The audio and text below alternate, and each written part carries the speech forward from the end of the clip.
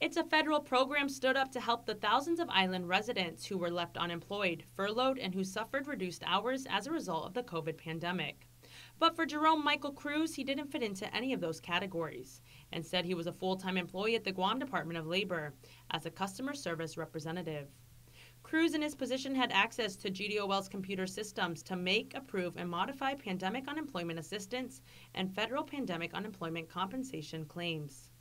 According to court documents in September of last year, Cruz, while fully employed at GDOL, submitted an application for FPUC and PUA benefits. He lied that he was unemployed and was eligible for benefits under the federal programs. He was able to receive almost $11,000 in benefits he was not entitled to. The following month, in October 2020, Cruz was transferred within GDOL. Court documents state that he lost access to the PUA and FPUC's computer system, but then used the login credentials of another GDOL employee to access the online system. Cruz modified an existing PUA claim for another person to change the payment method from paper check to direct deposit, and to route the benefits to a bank account he controlled. As a result, he was able to obtain a little over $2,400 in fraudulent benefits. In total, Cruz was able to obtain $13,350 in fraudulent benefits, but according to court documents, he tried to obtain an additional $80,000.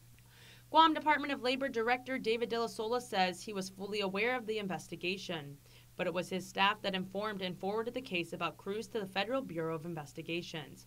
Quote, "I thank the entire efforts of my staff that tirelessly put all this information together so the feds can move on this," unquote, said De La Sola. The director adds that his agency has always wanted to show that they are doing their due diligence to combat fraud. Quote, "I hope this will be a reminder to the island that this is a federal funds and that this is not to be taken lightly," unquote. De La Sola thanked the FBI, the Attorney General's Office, and USDOL's Office of Inspector General for their collaboration and ongoing efforts to catch and crack down on fraud. Cruz has entered into a plea agreement and is scheduled to appear before U.S. Magistrates Judge Michael Bordalio on Thursday.